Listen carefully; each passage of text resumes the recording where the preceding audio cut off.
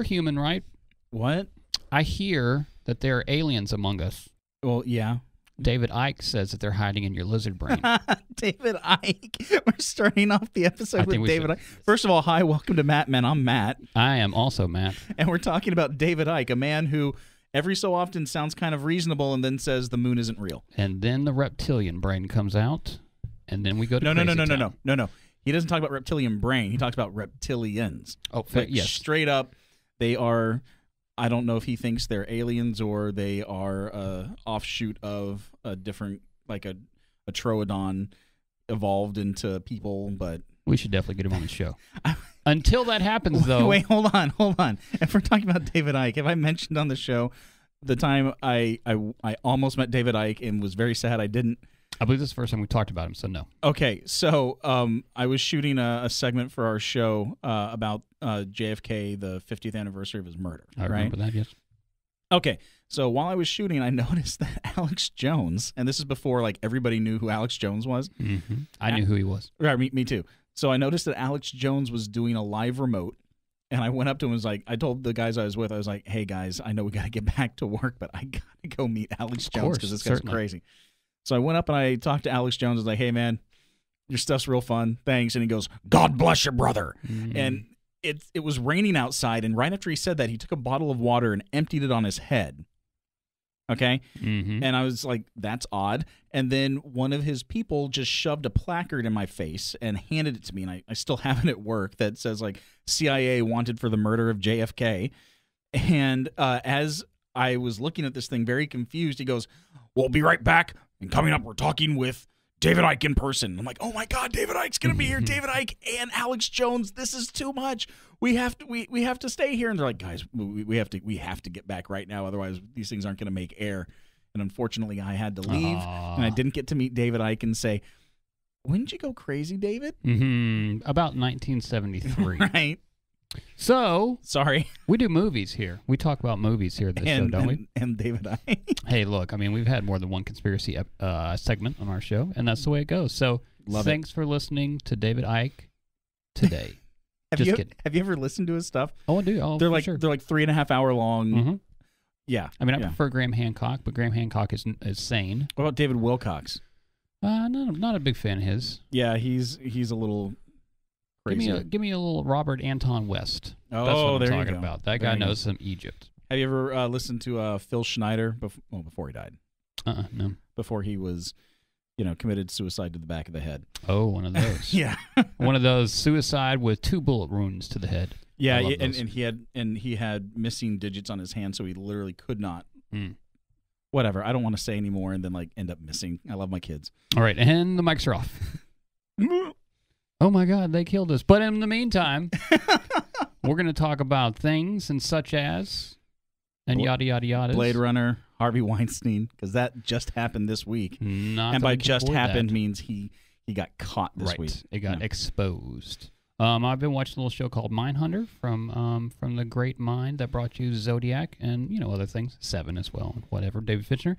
And then Matt is going to get down to some psychology as we figure out why Matt doesn't like female directors. No, that is yours. Oh, I did it. That is yours. That is not me.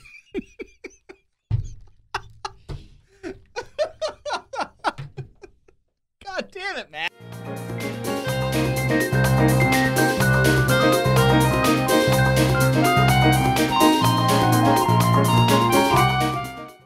Hey, Matt.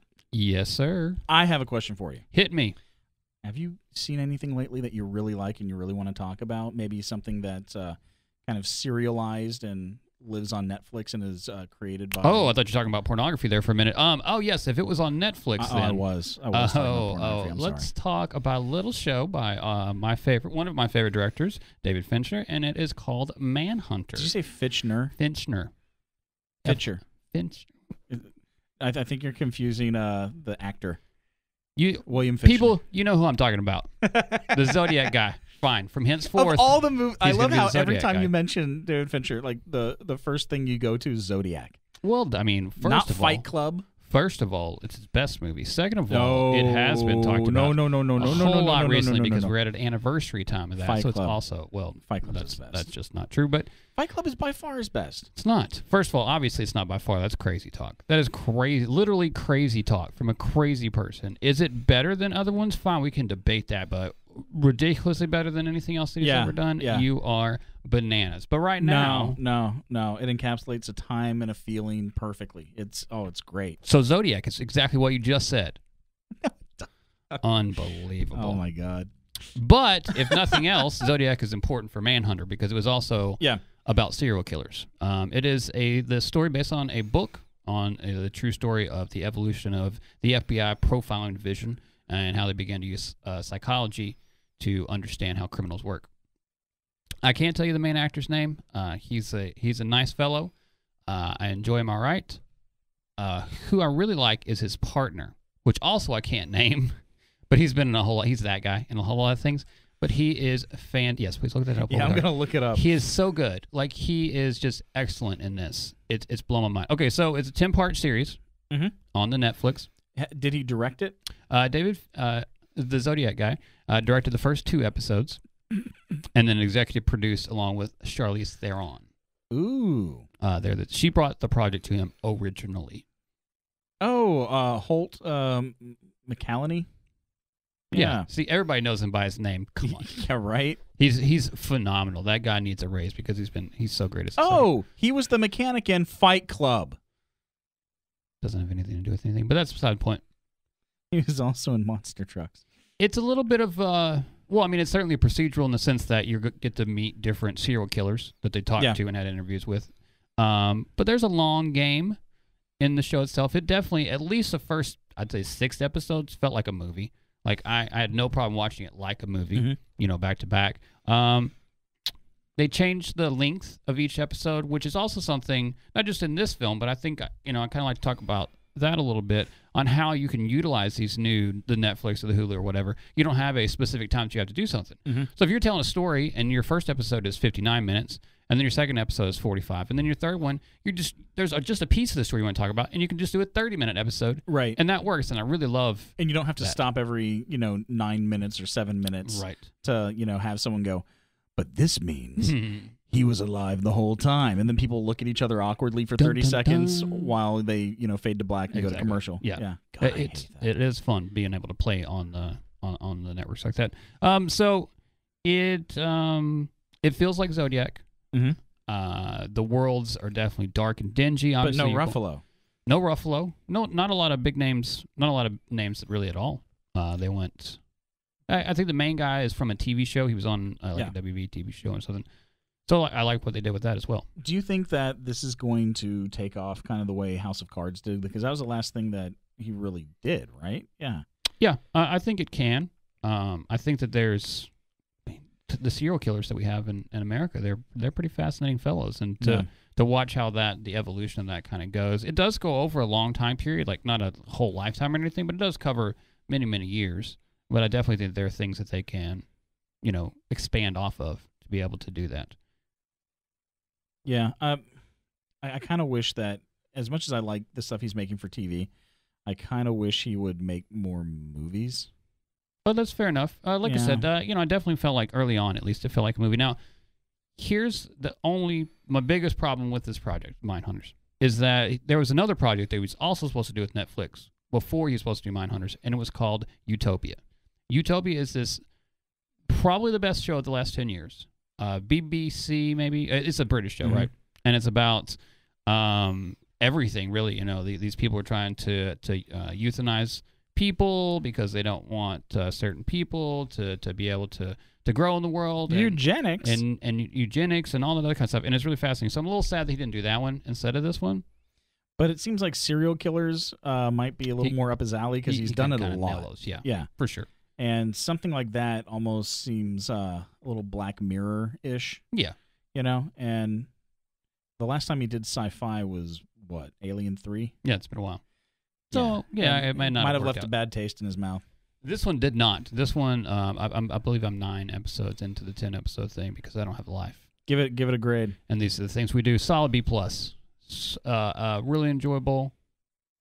The main actor, I'm gonna bestow this on him, and I'm really sorry, buddy. But he reminded me a little too much of Glenn Howerton from It's Always Sunny in Philadelphia. So there were moments when he's talking to serial killers or interacting with them and stuff, and that's all I could think. And I was like, "That's Glenn," and that's there's supposed to be some funny stuff here. He's like, I know how we can find this killer. It's called the Dennis system. Yeah, exactly. Yeah, I kept waiting for something like that to happen. Thank goodness it didn't, but it worked. It's not as violent as I thought that it might be. It's a thinker. It's definitely a thinker. There's not a lot of thriller in it either. Like nobody's gonna eventually get murdered or something like that. I mean, the poor people that get murdered. Then again, this is the guy who made talking, writing code and depositions. Sure. Interesting. So, oh, you know what? The best thing I can compare it to is when they interview the Arthur Lee character from Zodiac. Okay. When he goes into that room, it's that kind of back and forth with this person. So I'd recommend it. Enjoy it. Watch it. Well, you know what this means? Yes. He was alive the whole time.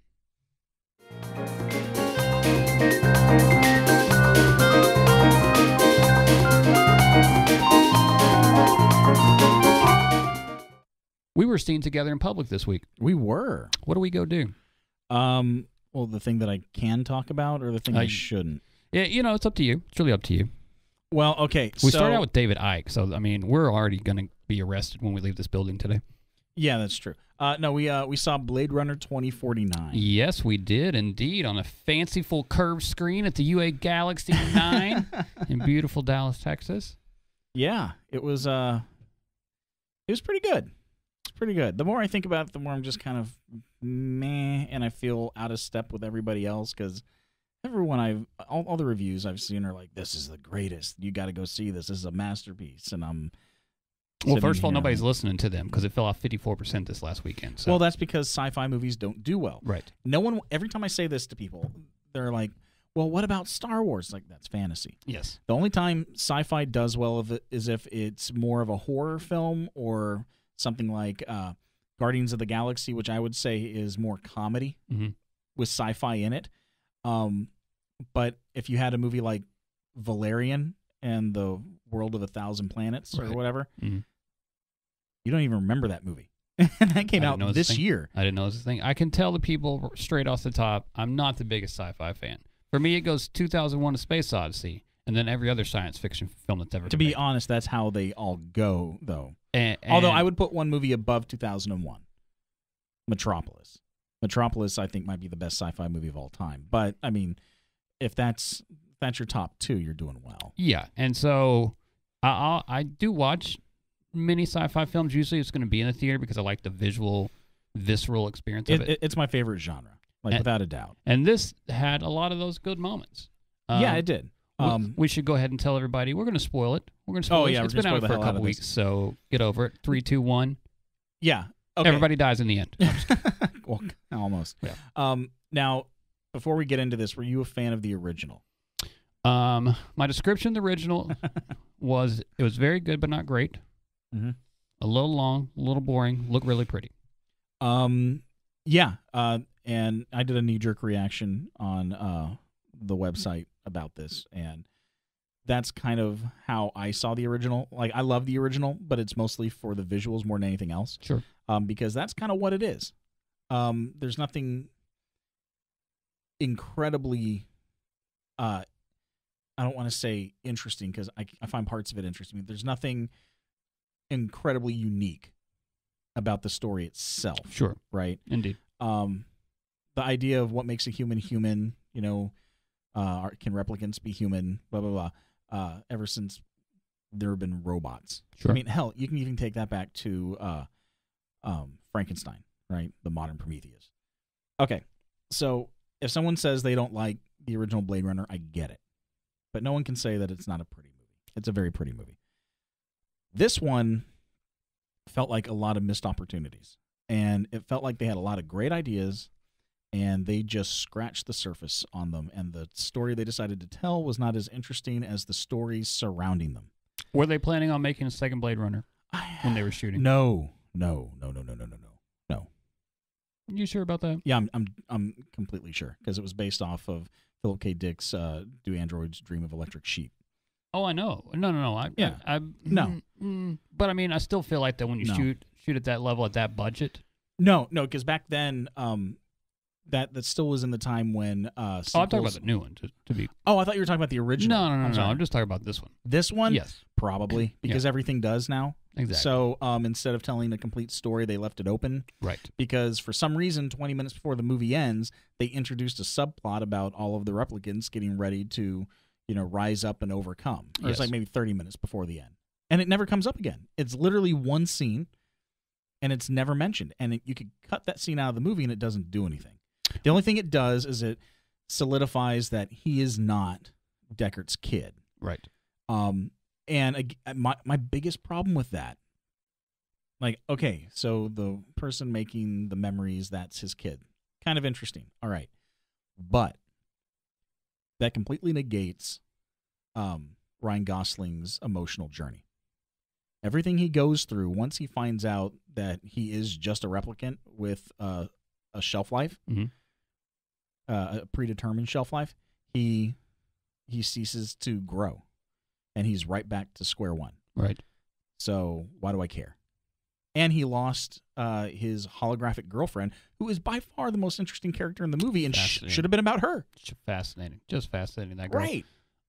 There was no mystery in this one. Certainly, Not at all. there was several different versions of the original one. But if you want to just talk about the original theatrical release of the original, there was a lot of mystery behind that one. People, was he a replicant? Was he not a replicant? You know, all those kind of things that we debated for a long time. This had none of that. Like, they laid it out completely for the audience Right. without any mystery about it. I felt 2 hours ahead of the movie the whole time, and that made it seem a lot longer. But then again, like I said earlier, I wish they would have focused on other things. Like, first of all, focus on Dave Bautista's character. He was interesting. Yeah. Right? Focus on the kids.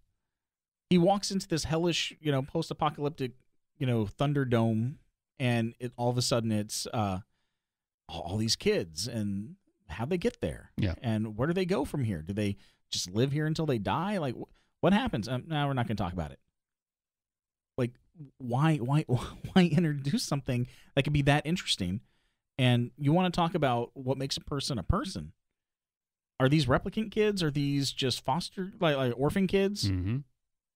Because we know he was a replicant and he was there, or he wasn't. It was an implanted The memory, right. So it's just nothing in it seemed to gel for me. And as good looking as the movie was, it still didn't. I hate saying this. It didn't live up to the original to me.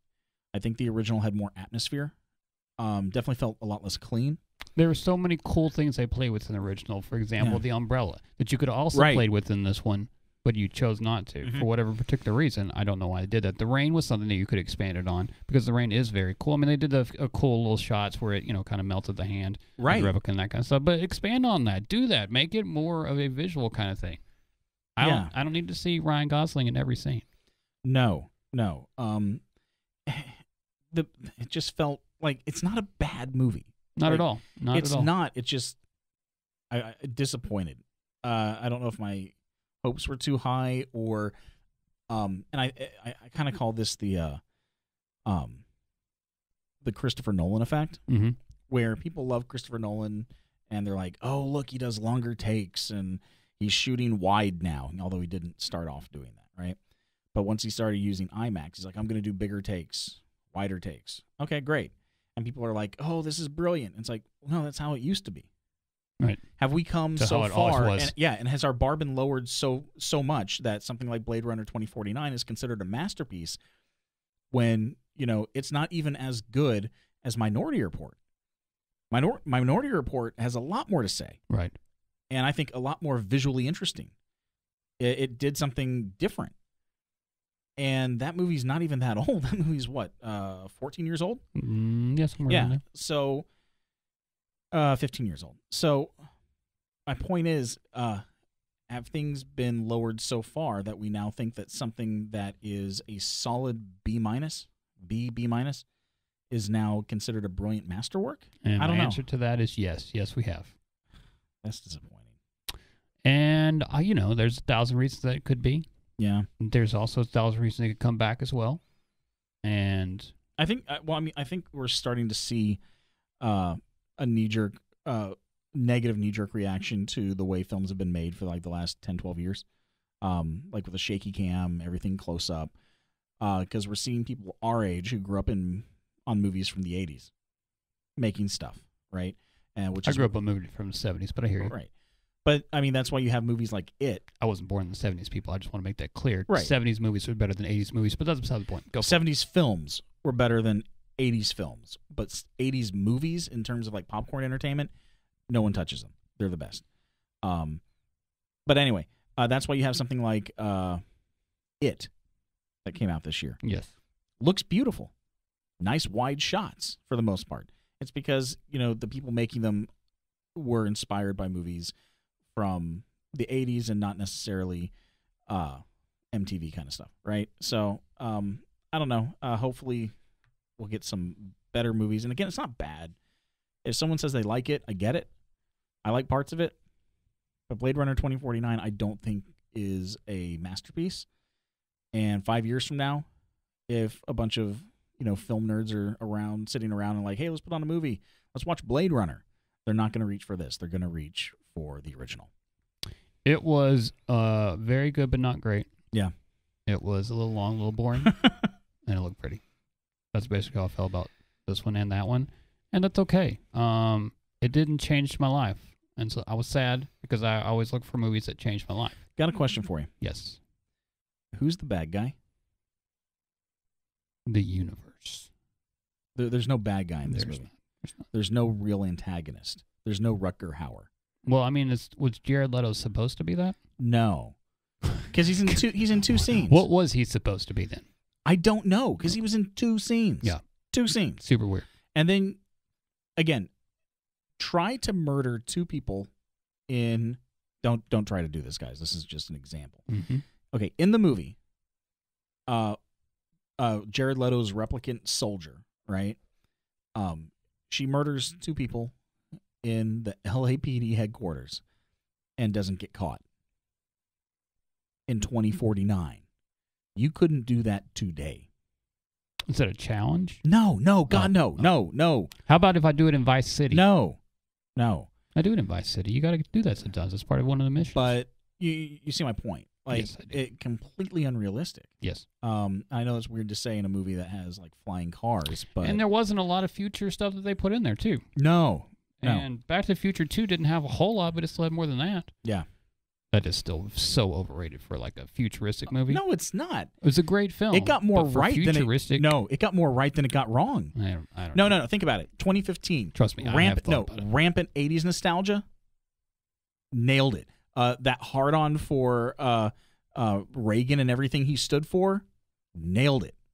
I need more crazy hoverboards. No, crazy inflation. Nailed it. We have hoverboards. And I needed more. What does? The only thing, those shoes. I like paying those for shoes. things with your ID, like just with a thumb and not even a I credit was card. just talking about visuals.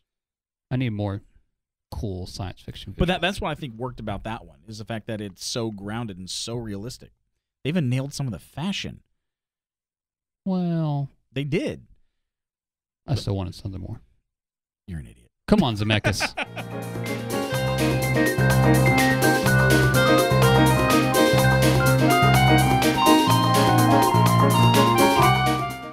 Sometimes stories are so big that even us should talk about them. Is that a fat joke for Harvey Weinstein? It is not, but that is what Could've we're been. going to talk about a little bit. The Harvey Weinstein situation. Man. It is, first of all, I think we all learned that nobody likes him because, man, everybody's throwing him under the bus after this. Well, no one ever has. Right? No, certainly. It's just he was in a position to where you had to pretend to. Okay, here's the thing. Give it to me. When I haven't done this in a while, but when I was at USC, there were a few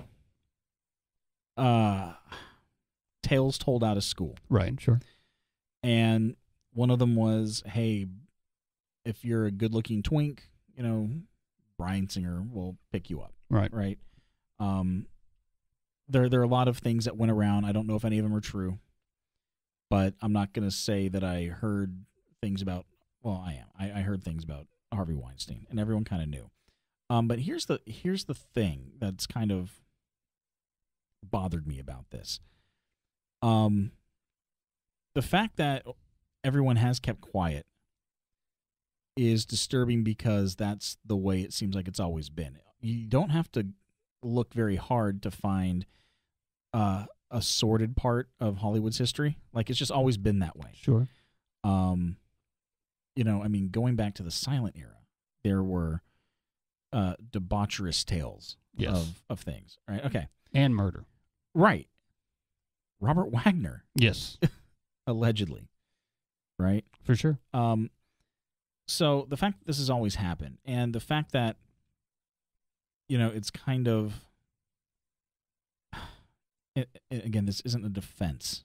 It's not. It's just, it seems like the people who want to use a position of power to get sex will go into the entertainment industry because it's easy to do that. If they just wanted to make money, there are plenty of businesses you can go into and just make money. Mm-hmm. But for them, it's not about money. It's about power and control.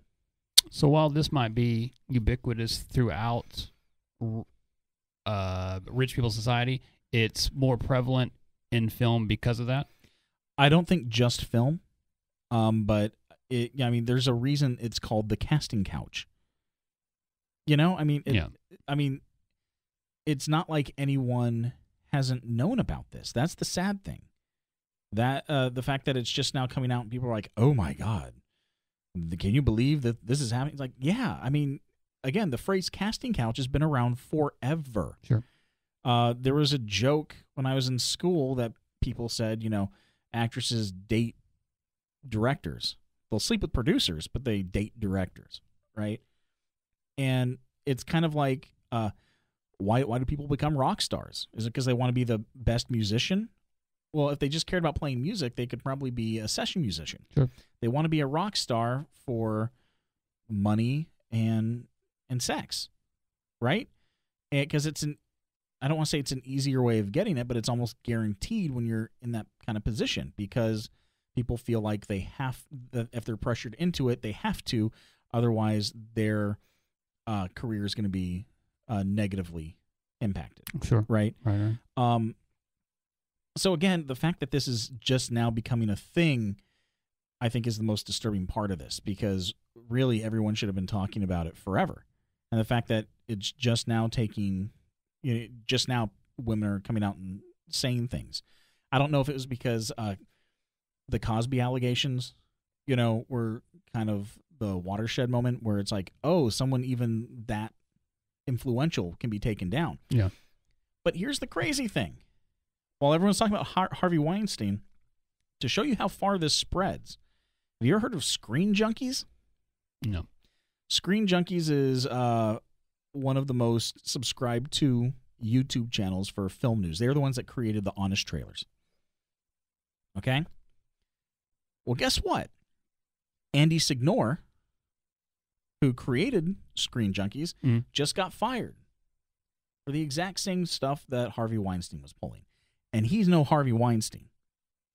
The Amazon guy.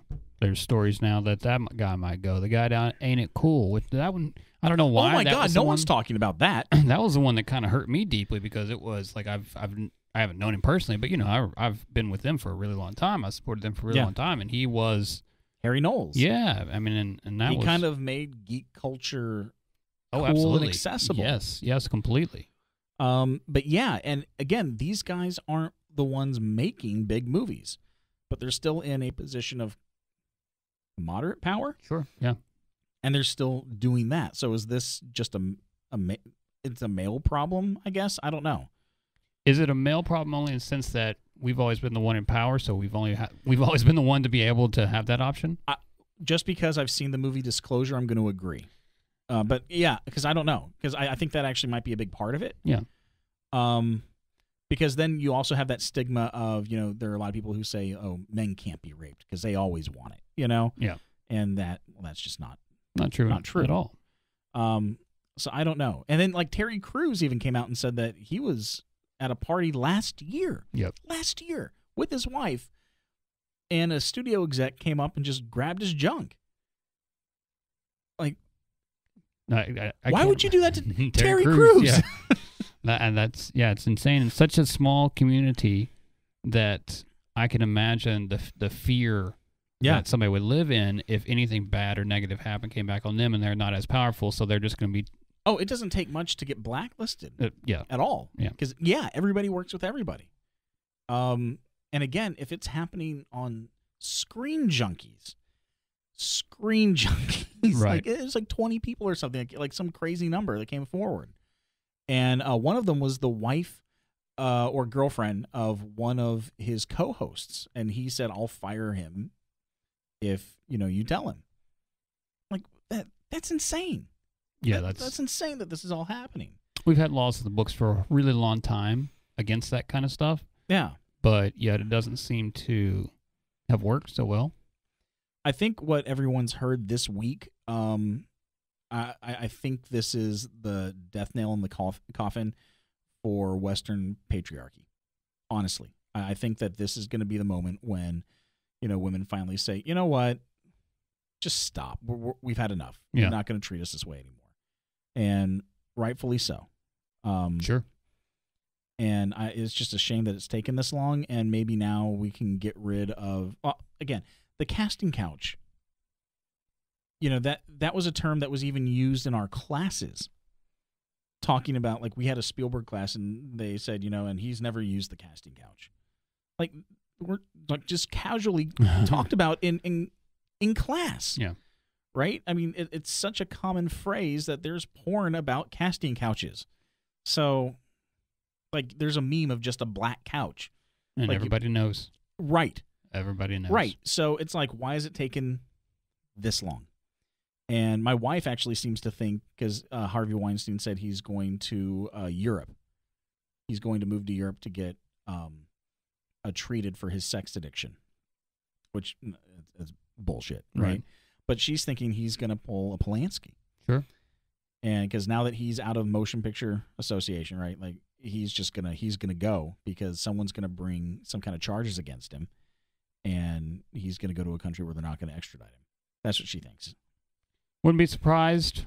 Rich dudes do that. Yeah. Unfortunately, it's not just the rich dudes, like you said. It's at some random small little website company too. So, we gotta be nice to each other, nicer, be more respectful of each other. Now, learn how to flirt. I mean, come on, guys, do it right. Yeah. Completely kidding, guys. That was just a little joke there at the end. I love you all. Please do not hurt me. No mean messages. But seriously, it's hopefully we have changed. Hopefully putting these things out there will allow us the opportunity to evolve and change. When Ben Affleck says, "Oh, I can't believe this," and then somebody calls him out, he's then forced again to admit to himself and to everybody, "Hey, I did bad things too, so I need to still work on myself." Yeah, it'd just be nice if we could, kind of the way, oh God, what's his name? Director of RoboCop, Paul Verhoeven. Yeah.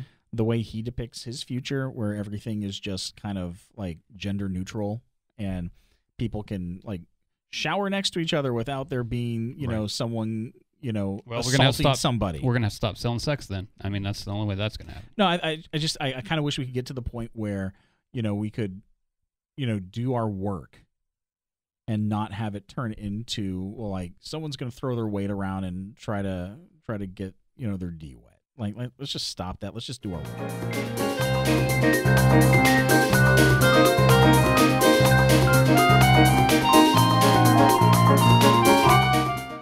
Hey, Matt. Yes, sir. Now that we're done talking about Harvey Weinstein, Mm-hmm. let's throw it into a completely different gear. Let's take it to the fake world where everybody's Yeah, safe right. out there in the fake world. So got a question. Who is the most sexist character in movies? Oh man, this is an excellent question. First of all, there are a bunch of terrible people. I mean, it's the decades go back; they just get worse and worse. Though there's a lot in the '80s. There was a whole boatload of them in the '80s. Can I say something? Hit me. My wife bought me for Christmas this past year one of the Blu-ray she got me was Weird Science. I hadn't seen it in years. Yep. We popped that thing in and tried to watch it, and we're like, oh, no. Yep. I'm going to go ahead and say I think Dabney Coleman Okay. and 9 to 5. All right. Like, I mean, that's kind of got to be where the goalposts are, right? I can see that. Okay. I mean, the whole movie is about how sexist he is. Yep, that's true. That is true. I'm trying to think. 48 Hours had some good moments, though that is probably one of the most racist movies Oh, yeah. that we have made. Archie Bunker. I'm sorry, I watched a commercial for All in the Family yesterday, or maybe it was in a movie that I was watching. Oh, it was in Mindhunter. And so that's been something that's been on my mind. Obviously, that's TV and not movies, but that character was in so many movies, because, first of all, that was so successful. Did he have any? Did he go to movies and do that? I mean, he did it in Heat of the Night, but there wasn't much sexism.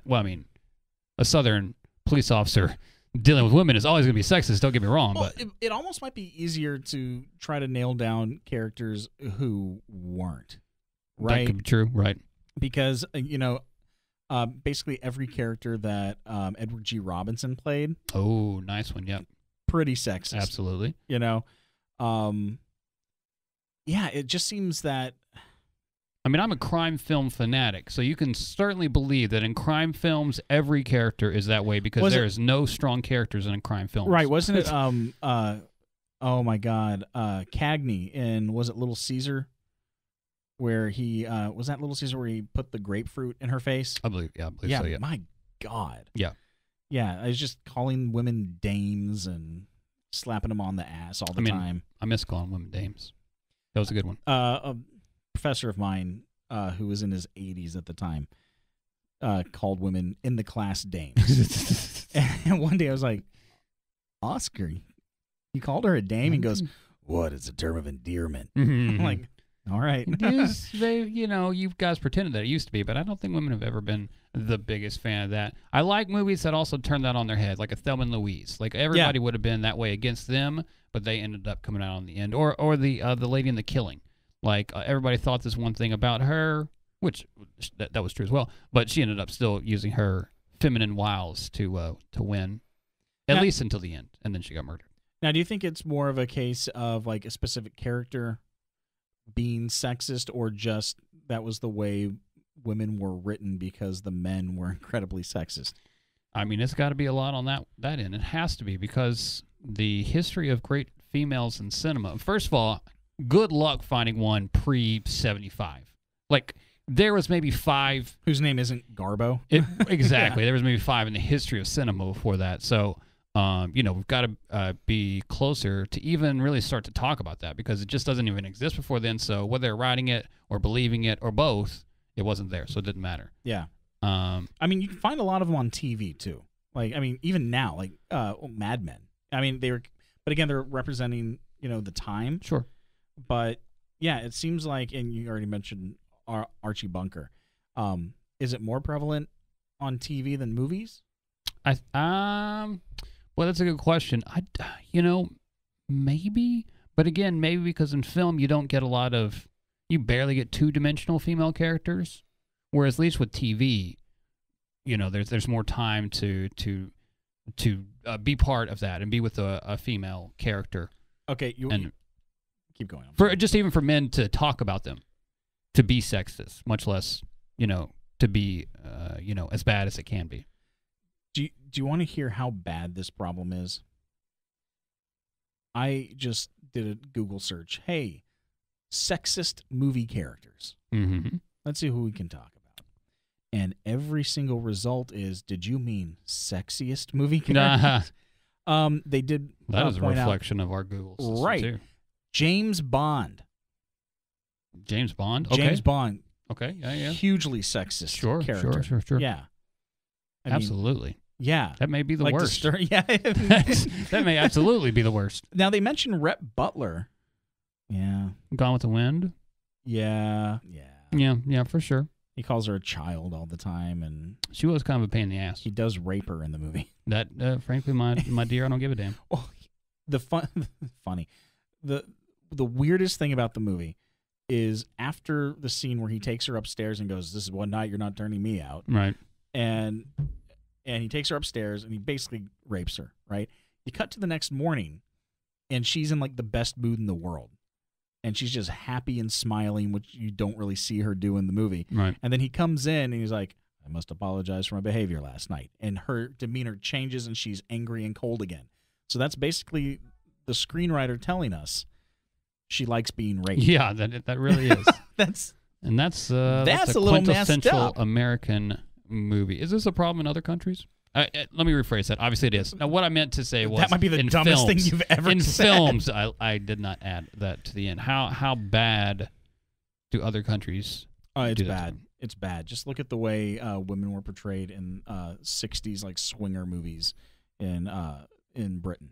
You know, Now you've made me think about Blowout, and now you've made me angry. Blow Up, excuse me. I was The thinking Antonioni film. Yeah, I was thinking about I'll never forget what's his name with Oliver Reed. Oh, okay. Yeah, Mhm. again, because back then it was just all. It seems like every popular male character was, let's see, how many ladies we can sleep with, and love them and leave them. Right? Ooh, how about Tango and Cash? I don't care. Let's talk about Tango and Cash. We should talk about it again because we haven't talked about it yet this week. And second of all, that's a pretty sexist movie. Yeah. For Terry Hatcher, Yeah. it is. It's homophobic and sexist. We can give it a threesome, what would be the third tier on that so it can be a trifecta of majesty? So we have Cobra 2 probably has some. Cobra 2. It probably has some bad stuff. I was thinking Species.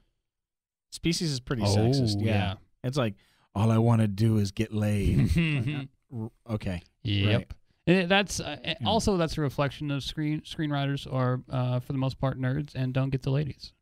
Yeah. Oh, Ford Fairlane. It's a Mhm. pretty sexist character, but then again, they're playing off of the Andrew Dice Clay character, Right. So yeah, of course. It seems like any kind of spy or action hero is pretty It's sexist. pretty, they just don't Yeah. have a lot of support for the women. So again, I think that goes back to the whole machismo Sure. kind of. So is that what? But again, I think that it at least has partly to do with there's a lot of male writers who don't understand women at all and don't have women in their life, and they don't know how to write a woman. That's what I think. Write a woman. Write a woman character. Write about a woman or a woman. Meanwhile, you have. Okay. So who do you think is the? Yeah, we've talked about this. Never mind. The best female character. Barbed in the Wire. movie. Pamela Anderson. No. No? I think I'd go with Ripley from Aliens, the second one. Okay. All right, fine. Yeah.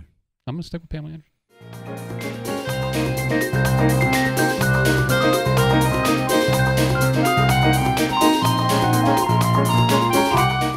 Remember when they used to build sets? Wait, what? Yeah, before this thing they call the CGI, they would literally build towns. I was actually thinking about that. We were watching Hellboy and the Golden Army. Hellboy 2. Yes. Okay. And the scene at the end where they're fighting in the cogs. I was Mhm. like, oh, they built this. That's so nice. Yes. Like I said, they've built towns. They built miniatures. They build everything in between.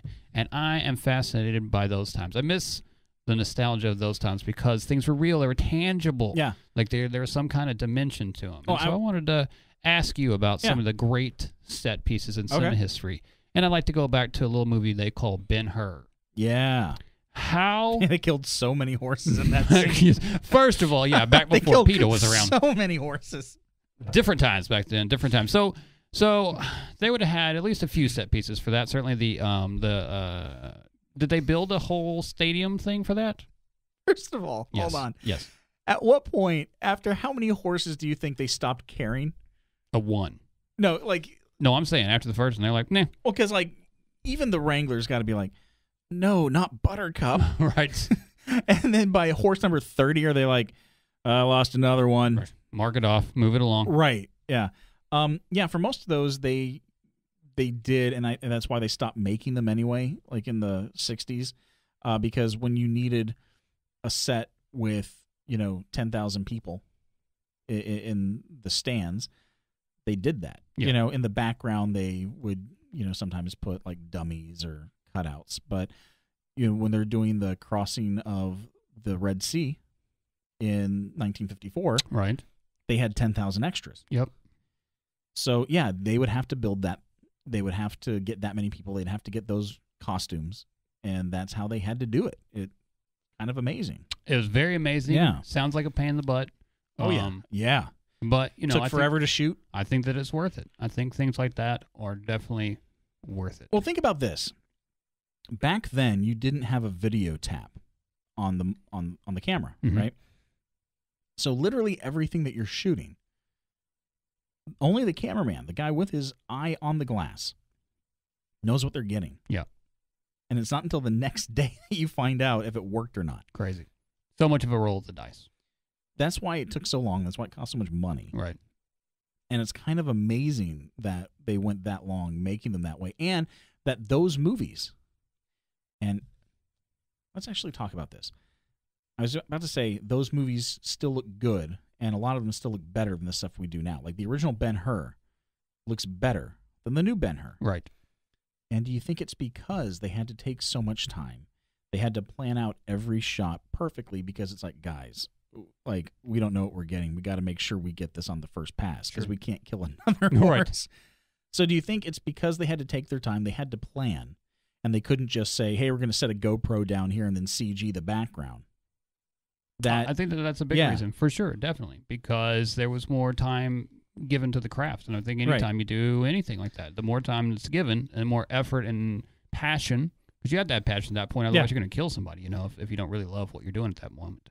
Did you hear about what they did for the opening shot of 2001? Where you have the moon, the Earth, and the sun aligned, and then 2001 Space Odyssey comes Yes. up. Okay. So, you know, back then, every time you did an optical shot, if you made that, this is before they even had computer control, right?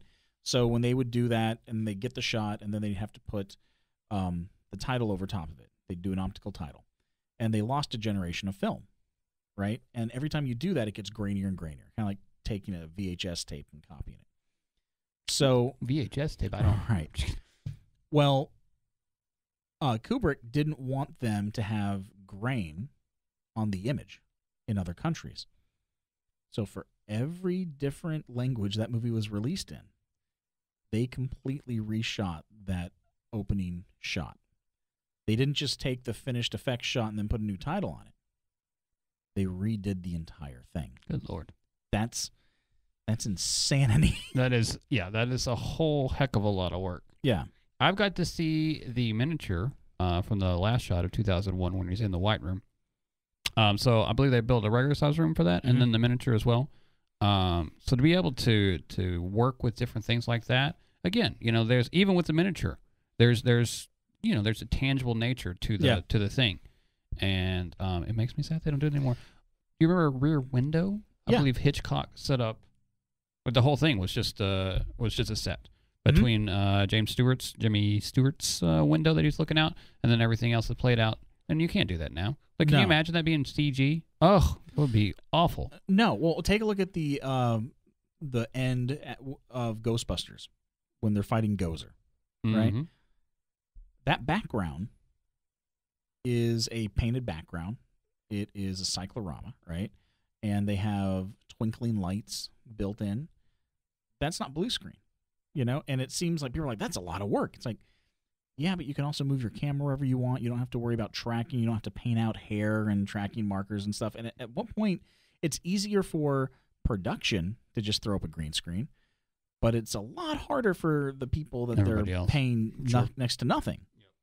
So at what point can we just start saying, hey, you know what? We can do this live. Kind of like the Marvel movies. All the suits are like CG now. Like the Iron Man. Right. It's all motion capture. Yet 30 years ago, RoboCop looked incredible and still looks incredible and looks better than bad CG armor. Yep. Why don't we go back to that? I don't know. I mean, directors like Christopher Nolan are, certainly putting in effort to do that. I mean, so much of Dunkirk was, just real there stuff that they built, extra people, all those kind of things. And even like in thinking like Inception, when the big shootout at the end, and then the avalanche and everything else, that was an awesome miniature that they set Yeah. up. But it was like a 3-story miniature. It was like Right. the coolest damn thing ever. And unfortunately, ILM has gotten rid of their miniature department. That's crazy. So it's all CG now. That's awful. Which it is kind of awful, because if you take a look at like old episodes of Star Trek Next Generation, right? All of that stuff was done with miniatures. And by miniatures, the ship was like 7 feet long. Yeah. And it was all finished on film. And that stuff in HD looks better than the CG coming out of the new show.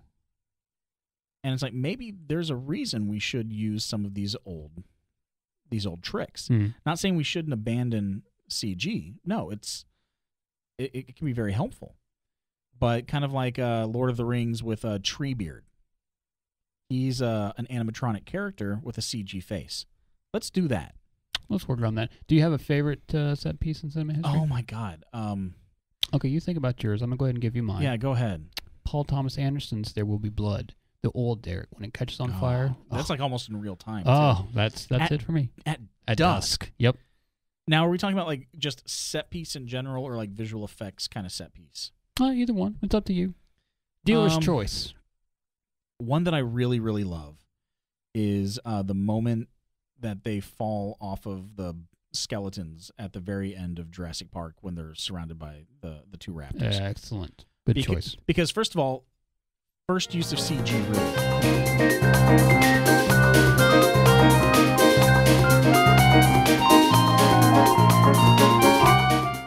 It's been a weird episode. We've touched on some touchy some stuff. Weird stuff, yeah. We've been down a rabbit hole today. Yeah. Not our fault. We blame the world, but we have to respond to the world when it brings it to us. Right. So what are you going to do? Not work with Harvey Weinstein. The good call. Yeah. I think that's a good call, but I don't think you're going to have the option to do that either. So it's No. okay. It's okay. Do you think his brother's going to come out of this unscathed? No. Did you hear that? Oh, No. What? Oh, I mean, he had this whole long, crazy rant thing about it. No, I haven't heard. Oh, yeah. We'll talk about that after the show, guys. You definitely should go check that out.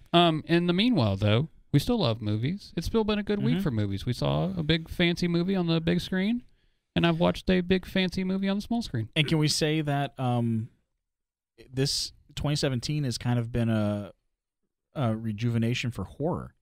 Absolutely. Get Out. Sure. One of the biggest movies of the year. It, one of the biggest movies of the year.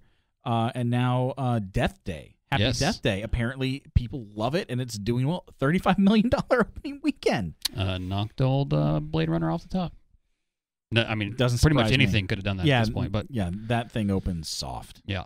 It was flaccid. Mm-hmm. I'm sure you've heard those terms before. Sorry, I can help it. Do we want to tell the people anything before we go? Before we leave? Before we exit out of this space? What should they watch? Yeah, obviously I said Mindhunters, but I can give you something else. Episodes. I just finished up that show on Showtime, Matt LeBlanc. There's a show created for him, and it's him and the writers that created the show. And it was actually fascinating. It was awesome. Highly recommend it on the Showtime. 5 seasons, and it's good stuff. I'm going to say it's a New Zealand film from the 80s, I think like 1985. Called Crocodile Dundee. No, that's Australian. Called The Quiet Earth. Mm. It is kind of like a Last Man on Earth kind of thing. Mm-hmm. It's very good, very interesting, a little trippy. So, yeah, watch that. I really enjoyed that. Well, there you go, guys. You got a couple things to do, listen to, and enjoy. Until the next time. See you. Later.